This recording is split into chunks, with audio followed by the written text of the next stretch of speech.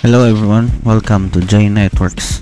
In this video we are going to make a review about TP-Link ER605 VPN Router. We are going to check its features and all the settings we can find in this router. For more videos like this, don't forget to subscribe to my channel.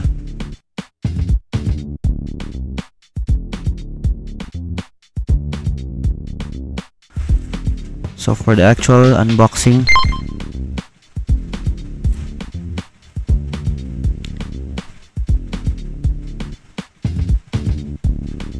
so the box is usually the same as the other routers if you buy a new router.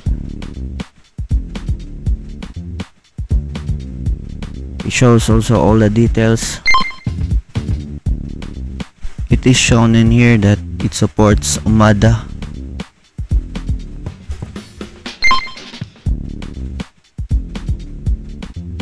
So let's check what's inside. So it comes with an installation guide, power adapter, 12 volts, 1 ampere, and the rubber feet.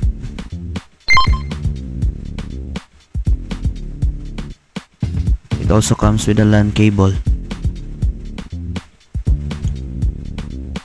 and a paper of some sort of license. Okay, let's check the actual router. So the router itself is kinda heavy. It's pure metal. By holding, you can really feel that it's premium. This router comes with 5 gigabit ports and a one USB port and a reset button at the side.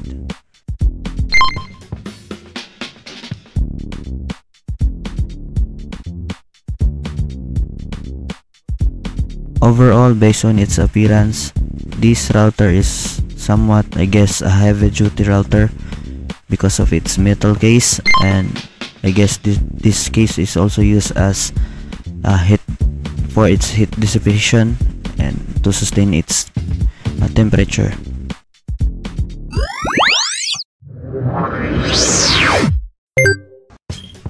Let's try on powering on this router.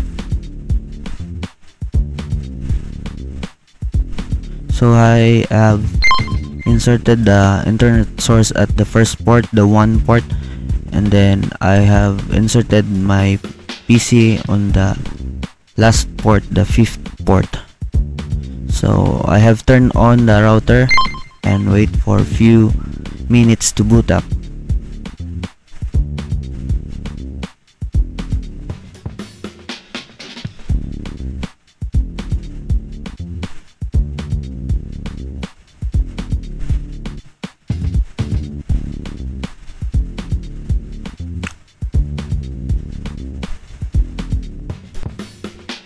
Well, the router took us about 5 minutes to boot up, so it shows the system LED blinking for about 5 minutes.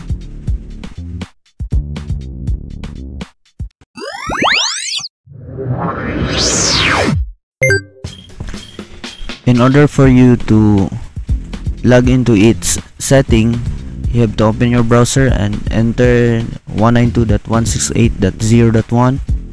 and then this page will show up, and you may now create your own username and password. Select confirm.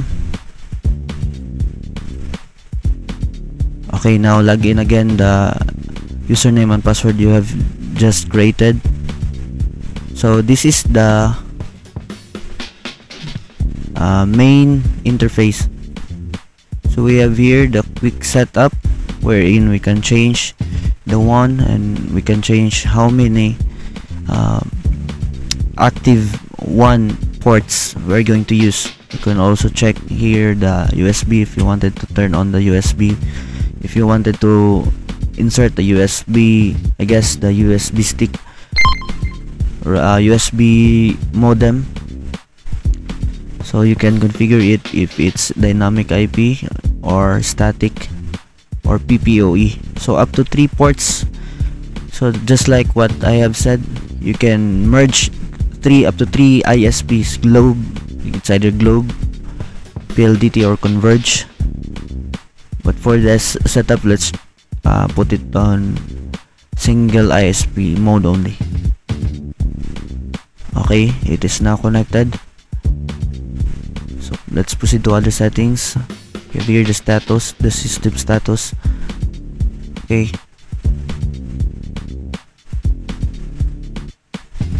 it shows all the details and all the IPs. Okay, so we also have here the traffic,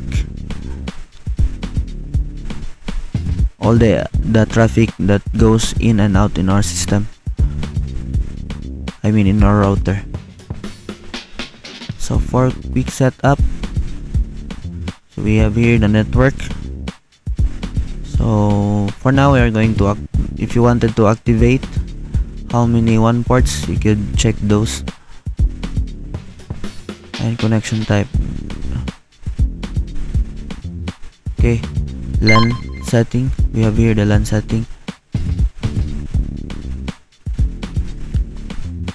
Well, I am not really interested about the other settings here. I didn't change any setting. I am only interested at the dual WAN or triple WAN setup with this router. So you could really change or customize each port here. So have here the VLAN. Yes, if you wanted to have a separate traffic for your, for example, CCTVs, servers, you can set up VLAN also. Okay, so for the USB, you could use the USB as storage, the USB port, or you could use it as a modem. So you have those USB broadbands, you could use it also in this type of router. So I didn't really change anything in this setting. We'll just have to make a walk through all of the settings. So it also has the bandwidth control. Okay, you could control the data that comes in and out in this router. Okay,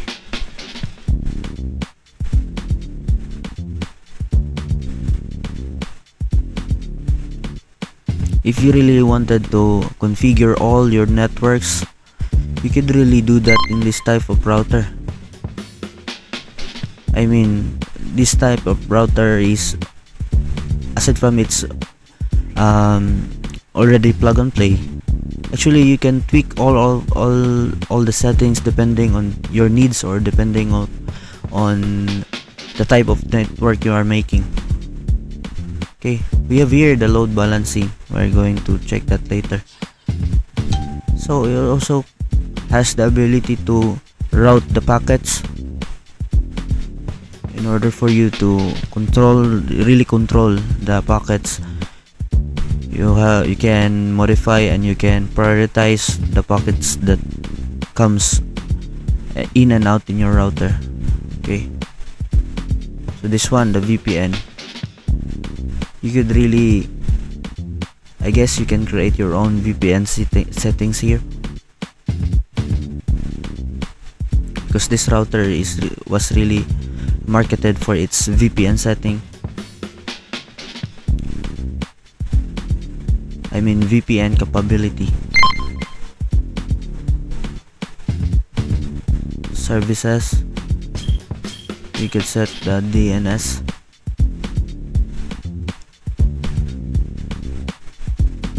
I didn't change any setting in this router aside from the password and the username. Okay, we have here the admin setup.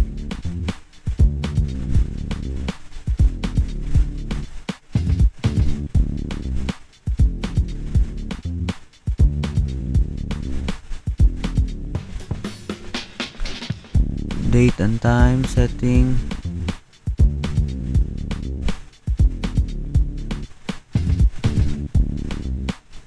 So I guess that's pretty much everything. So let's try the dual WAN setting. In order for you to make two ISPs combine, so see, there's only one source.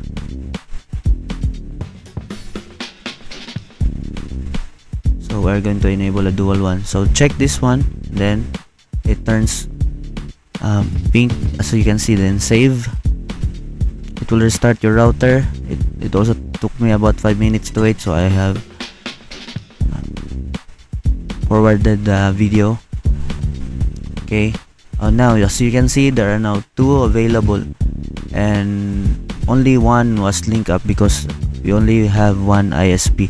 But if you are going to insert another ISP in the port 2, then it will also shows link up. So in transmission and then load balancing. So basically I didn't change anything in here, but you make sure that you have enabled the application optimized routing and also enable the load balancing.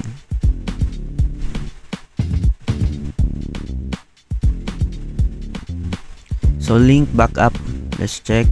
Okay, if you wanted to have the primary one and the other ISP as backup, if you wanted that the ISP one will become your primary, if it fails, then the secondary will automatically link up.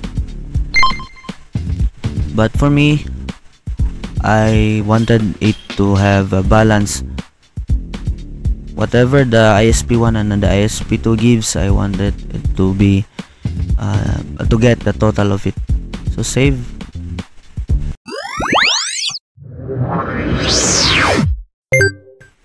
If you're planning on getting a multiple ISP, I highly suggest this router. Aside from it's very easy to set up, this router is also from a well-known brand, TP-Link. Also, if your work is mainly based on internet, you really need to have this type of router. That would be all for this video. Don't forget to subscribe.